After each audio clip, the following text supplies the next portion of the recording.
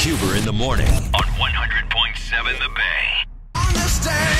Man, he sounds good today. Listen to that one more time. Woo-wee! He's just great. Favorite son. Time for the radio sensation sweep in the nation. Here we go. It's Huber in the mornings on this day on 100.7 The Bay. Why, it sure is. We need one an hour. It is time to take a deep dive. March 6th, throughout the annals of history. Time to listen to clips, reminisce, put our fog lights on down memory lane, all in a little segment we like to call. You can play along. 410-584-1007. Help us guess the year in which the following things occurred. See what we did there? Here we go. Look at that. I don't like it. You know what I like? There's one silver lining to being homesick, and that's I get to watch more music docs, including the one on Netflix right now.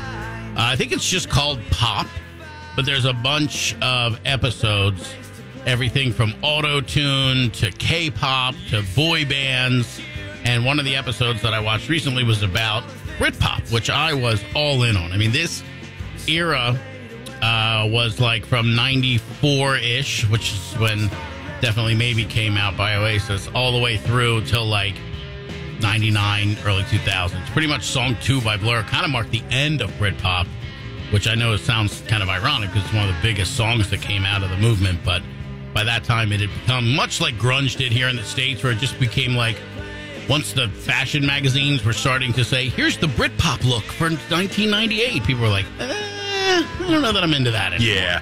Now that it's a thing.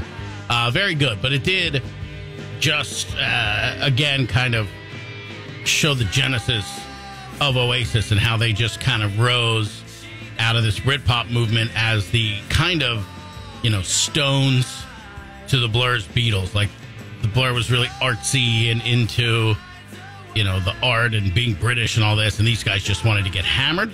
They wanted to try to get chicks, and they wanted to say how big they were, do a lot of drugs, and just not care. And it was all pre-internet, because I can remember at Towson University at the time, where I went, Towson State. Get it right. There was an internet lab, which was a classroom full of computers that were hooked to the internet, and you had to sign up for a time. So you could use it from 10 to 10:30 a.m. or whatever. And you had to sign up in advance, and you'd go to use the internet lab. And all I did in the mid-'90s in the internet lab at Old Towson State was Oasis Net, Blur, Supergrass, all these Super Furry Animals, all these crazy British bands. I would just look them up, and I would look up the NME and Q and all these, because a lot of this stuff was fed by these British music tabloids that just needed content, because the whole of the UK is like the size of, I don't know, a Midwestern state. You know what I mean? So it's like one band from one city hates a band from another city and all this kind of stuff, and they were just starved for entertainment because it was at the very birth of the internet, so they really needed the entertainment, and Oasis was happy to step up and provide it. And that kind of takes us to where we're talking about here. You're going to read the story, and the last 3 minutes has not been anything you've talked about. Liam Gallagher of Oasis, on this day, sorry, Miles, on a year to be discussed, headbutts a 19-year-old British fan named Benjamin Jones and breaks his nose. And let's be honest, his nose probably was already ugly. A lot of soccer balls to the nose over there in the UK as kids. The incident takes place in Brisbane, outside of the Singer's Hotel. Gallagher is charged with assault, but Jones later drops the case and pursues civil charges. And this tracks, I gotta be honest. Not shocked. Yeah. But I want to destroy Liam, right? Yeah. But I don't know what that level of fame and then your fan interactions are like. And that's one of the things that, there's a bunch of documentaries out there about Oasis, and not even just so much the band, but how their rise from nobodies to selling hundreds of thousands of tickets in like huge castles and stuff over there, happened meteorically fast. So there was no media training. There was no adaptation to this higher brow lifestyle. They went from being drunk idiots in a pub who couldn't pay their tab to drunk idiots in a pub who could buy it if they wanted to within 6 months of each other. Yeah. I mean, that's insane to think about. And add cocaine and a crazy attitude to the mix, and you headbutt a 19-year-old kid outside of your hotel and break his nose. I'm going to have to say this is either 94, 95, or maybe 96, but probably 95 because, I don't know. They weren't popular that long. I mean, it was a quick meteoric shot up and then back down. You're getting cocky. 410-584-100.7 is chiming in. Sarah from Mount Airy's giving me a 96, but Patty from Relay and Jessica from Westminster are saying 1998. And maybe that's because he was headbutting him because he was mad that they weren't popular anymore. Yeah, I got civil suit money at that point. Right. Dude is like, I don't want the cops involved. I just need the person with the bank account involved. Right. I have no frame of reference to this other than just knowing when they were popular and famous, and I got 2 votes for the same year on the text board. I got to take it, right, Miles? You're my Lord, 1998. It is 1998. Thank you so much, Tracy, Patty, and is correct. Jessica. I missed. That is correct. That is correct. Man, Frosty. you did so good yesterday, and I just came in and ruined it. That's the fact, Jack. And ding. And applause. We're going to come back with part 2 of the radio sensation Sweep in the Nation. One of the biggest cult movies of the last couple of decades, The Big Lebowski. We discuss it coming up next. We're going to move on about talking about a fantastic movie if you watched it at the right time in your life. That's all I can say about that. Yep. Does that make a lot of sense? Very I think true. it will, especially once you hear that we're talking about The Big Lebowski. Wait, let me explain something to you. I am not Mr. Lebowski. I'm the dude. You know, that or his dudeness or duder or, El Duderino if you're not into the whole brevity thing. You got the wrong guy. I'm the dude. Your name's Lebowski. Jeff Lebowski, the other Lebowski, the millionaire. I received this ransom note this morning. This is a bummer, man. They want you to take the money and act as courier. What do you mean, man? Say, dude, where is your car? The movie's weird. It's slow. It's got a real trippy part in the middle where it gets turns into a cartoon. Yeah. It makes me want to drink a White Russian every time I see it. But if you ask me, I'll tell you I do love it. One of the best TV edits for a movie during the bowling scene when they're talking about his valued rug.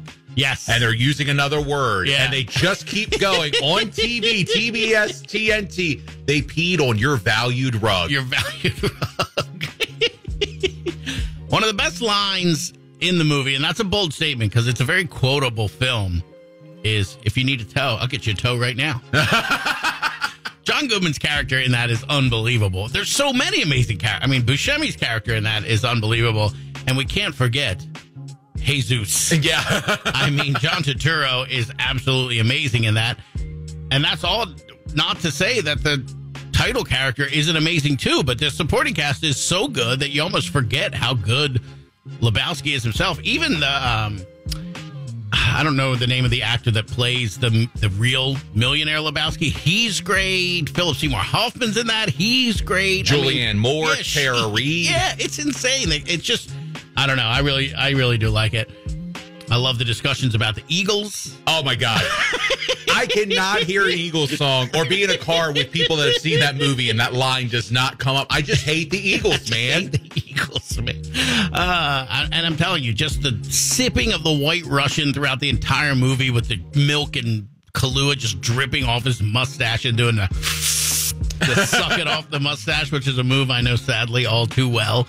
The dude abides, man. And, it's quotable, it's memeable, it's all over the place. I don't know.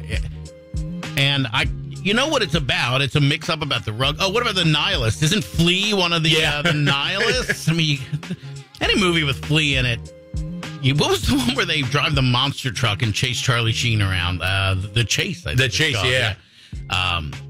And it did. It came in the late 90s for me, if I'm not mistaken. Yes. So you're talking, the latter days of Towson State University and coming home late, potentially inebriated or something else, and sitting there and watching that movie. Like, it just fit perfectly into our world of quotable movies and stuff at the time. But it was artistic and cool enough to, like, not just be like old school, which is kind of just slapstick goofy. You know what I mean?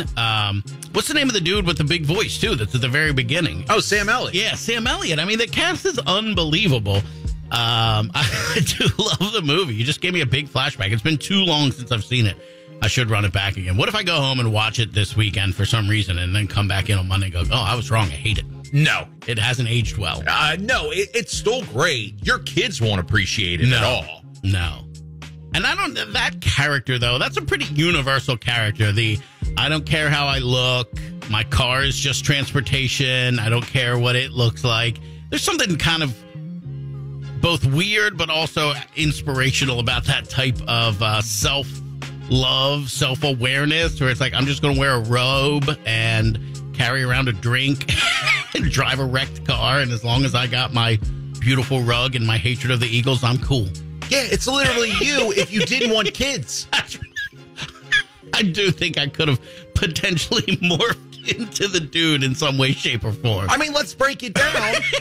You don't drive a fancy car, so it's to get you from A to B. Right. Your wardrobe's pretty much the same every week. Yeah, so there's I pretty much wear clothes to not be naked. Right.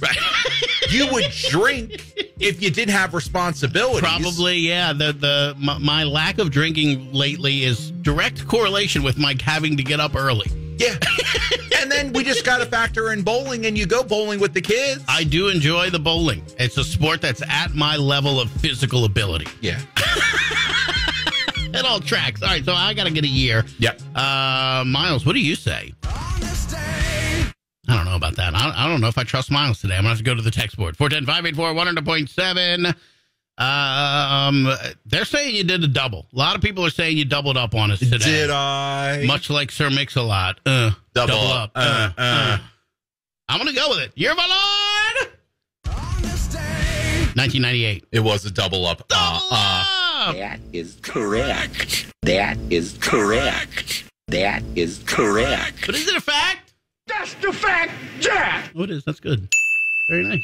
All right, ladies and gentlemen, I'm going to need you to do me a favor real quick. Let's go ahead and put your hands together. Put your hands together. And welcome to the stage. Big round of applause for Jackson Heights. Oh, Mr. Randy Watson. Yes. I just put an H at the end of it.